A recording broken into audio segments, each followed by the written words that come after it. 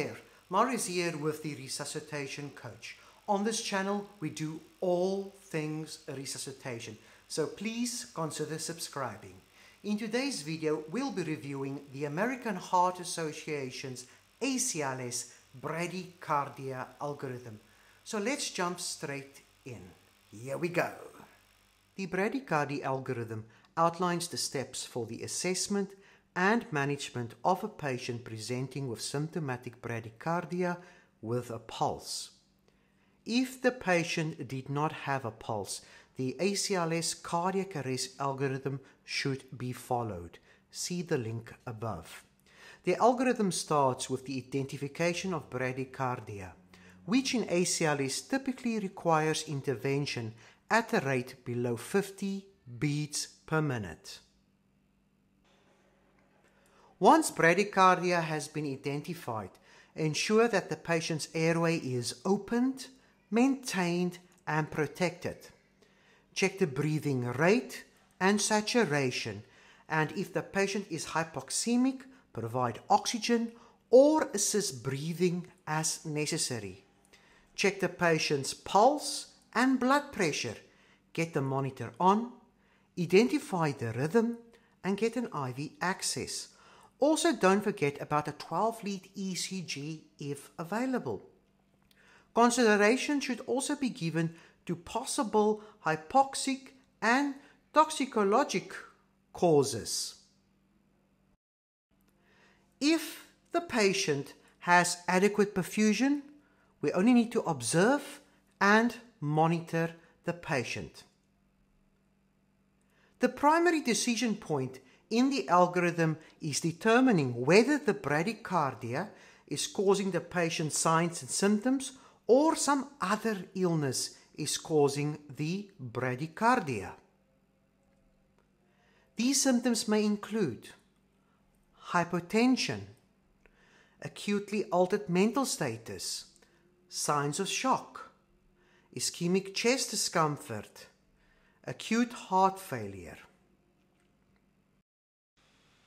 If the patient has poor perfusion, administer Atropine 1 mg.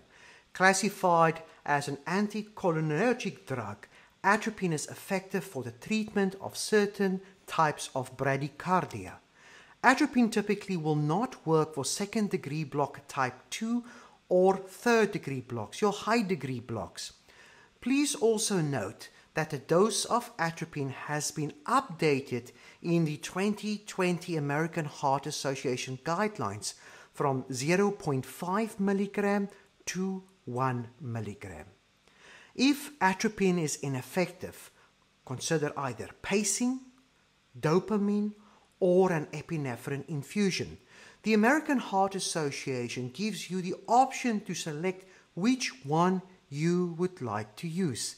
In general, it's much quicker to start with pacing, and then as you are busy setting up pacing and doing the pacing, to start preparing your other medications. Transcutaneous pacing, or TCP, uses electrodes on the chest to deliver electrical impulses that overrides the normal pacemaker functions of the heart. It's extremely important to know how to set up TCP with the device you have available in your organization. Do not wait for an emergency to arrive in your organization and then try to figure out how to use the device for pacing. Dopamine stimulates the beta-1 adrenoreceptors, resulting in improved myocardial contractility. It increases the SA node rate, and it enhances the impulse conduction in the heart. The dose of dopamine is 5 to 20 mics per kilogram per minute. You can also use epinephrine, and the dose is 2 to 10 mics per minute. If the patient does not respond to the atropine, TCP, the dopamine, and epinephrine, seek expert consultation and prepare for transvenous pacing.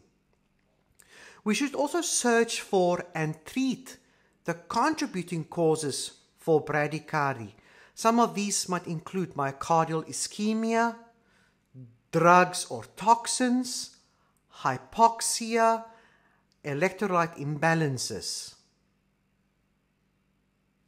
If you benefited from this video, please consider subscribing, hit the like button and smash that notification bell. We'll see you in the next video. Have an awesome day.